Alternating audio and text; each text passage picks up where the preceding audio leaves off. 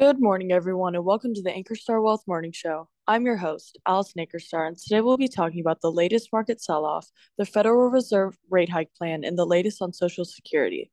But before we begin, as a reminder, this is a financial education presentation and should not be construed as personal financial advice. Full disclaimer information is available at ankerstarwealth.com. Good morning, Steve. The stock market futures are in the green this morning after 3 straight days of selling. What's your take on what happens in the market this week? Hey, good morning, everyone. Thanks for that intro, Allison. And it's been 3 days, took 3 days off from the morning brief. Part of that was due to the busy schedule with volleyball for our youngest and the fact that Candace, which many of you know is our office manager, has been out of the office helping her daughter move into college. So been a little bit on thin staffing here lately this past few days. And coincidentally, the last 3 days have also been a big sell-off, so the phone's ringing off the hook. So I'm very happy to be back to normal starting tomorrow. But thanks for your patience. Thanks for all of you that reached out and said, "Hey, where's the brief? What's wrong? Is anything going on?" Nope. Sometimes just get a little too busy to even squeeze off a 10-minute briefing to give you an idea how busy we are. But things are going great, and thank you for asking. All right, the question is: 3 straight days of sell-off. Is it going to end? All you hear in the mainstream media is the world is ending and that really it's never going to end. Everything's going to continue to sell off. Well, that's not true. You know that.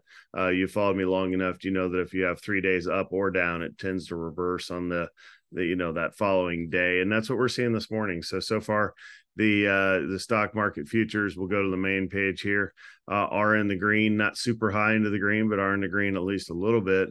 And then when you click on to like the NASDAQ to kind of get a bigger picture of where we are, there's the 1 year chart, which is a little more telling than the 6 months. So, the beginning of the year, drop, had a little bounce in April timeframe, drop through June. July was up actually 8%. Overall from July, and then from mid-August on, it's been pretty much continually selling. Do we make new lows? No, I don't really see us going down here all the way to that level, but certainly we're back into the buy zone again, right? So for those that hear the bathtub analogy, I thought this was the bathtub in here. We're back into the bathtub, if you will, if you want to use that analogy. So yeah, you can put new money to work here. Prices are attractive again. We can pull up maybe tomorrow. If today's another red day, we'll pull up some indicators tomorrow to show you how oversold the market is. But if you're looking for an entry point to get back into technology, certainly this is it. Apple, if you follow the Apple, was above 170, back below 160 now.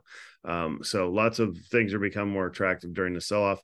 I think today the green will hold. The market's really been moving off of no headlines. I mean, there's really nothing changing out there. So, just emotion and uncertainty is what's driving the market right now.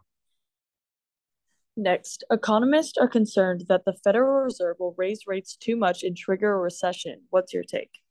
Well, whenever you have the Federal Reserve getting actively involved with either raising rates or cutting rates, everybody becomes an expert, right? It's kind of like how everybody was a social media expert on COVID when it came out, and it's kind of just the latest hot topic to talk about. But here I'll give you my take, and it's just one person's opinion out there with others. But the Federal Reserve obviously is trying to tread a narrow course, if you will. From raising the amount just right, the Goldilocks raises where it's just the right amount. But we have inflation out there; it's raging out of control, or at least was. Hopefully, it's starting to become more under control, and we've seen some signs of that. But really, we're a far cry from getting it back down to what we would consider normal, that 2 to 3% range. So the Federal Reserve has a tough task, and it actually may be impossible. It may be one of those, if they undershoot it, then they're going to be wrong either way, sort of thing. And in that case, I think that they are going to actually continue with their rate hikes. If you remember, this 3 days of selling started Friday morning with Chairman Powell saying that there's more pain ahead for the foreseeable future. Those are words, those aren't numbers. Mester here is actually talking numbers. That where I think we're at 3.75% right now, but we'll have a couple more rate hikes this year, probably 50 basis points, maybe 75. I personally think we're done with that, but continue up at least for probably a couple of 50 basis points hike. So it's another percent, if you will, then kind of stabilizing. But I would be surprised if we get through 2023 without cutting some rates, and when you go to cut rates, a lot of us would like to sit back and say, hey, let's do the adult thing and keep rates higher. Well, the impact of the economy is going to be a significant headwind. And if, we're already at that second quarter of negative GDP, so technically a recession, even though we're still at full employment. So we're kind of in this weird, are we in a recession or aren't we?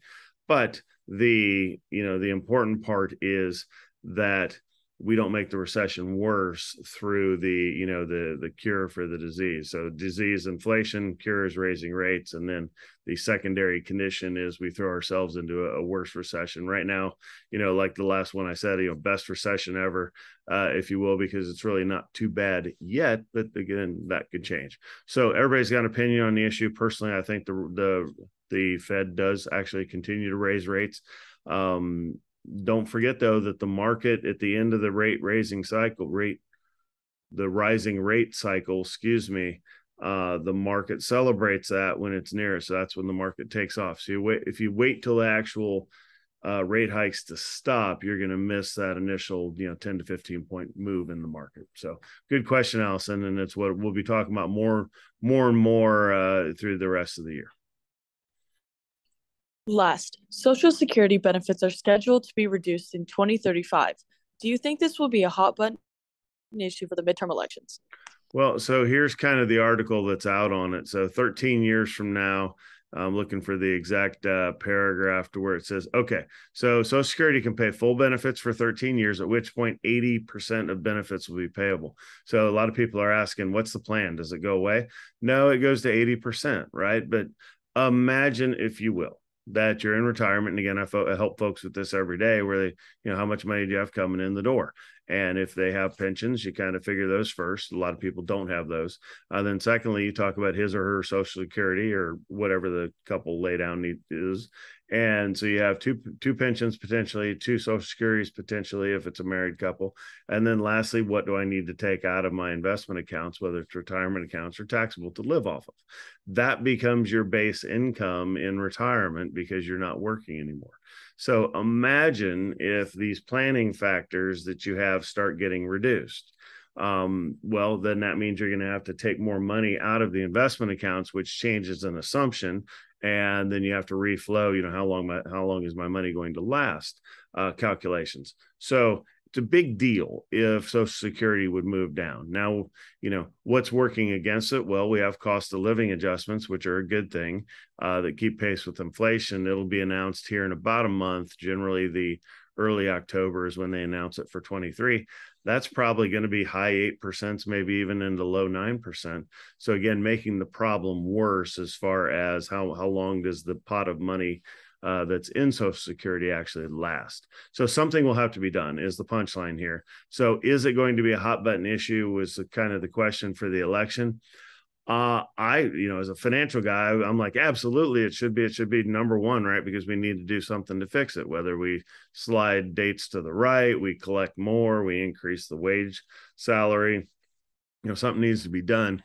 But I don't know that the politicians that are out there are going to want to duke this one out over the midterms. They may save it for the general election, in other words. So the jury's out, but we shall see. I would love for it to see a front burner issue, because I would like, less uncertainty out there, or more certainty, I guess is a better way to say that, for our retired folks out there. But at some point, this is going to have to be addressed. And of course, the sooner you address the problem, then the less draconian the measures that, the changes that need to be made, will be smaller. So while I would like to see it as a front burner issue for this election, overall, I think it will probably slide at least a few more years before we're adult enough to tackle the problem. Thank you, everyone, for your questions. Please submit your questions as a comment through social media or directly to our email at vipservices@ankerstarwealth.com. And don't forget to like and subscribe to get daily updates. That's all we have for today's show. I'm Allison Ankerstar, and we'll see you back here tomorrow.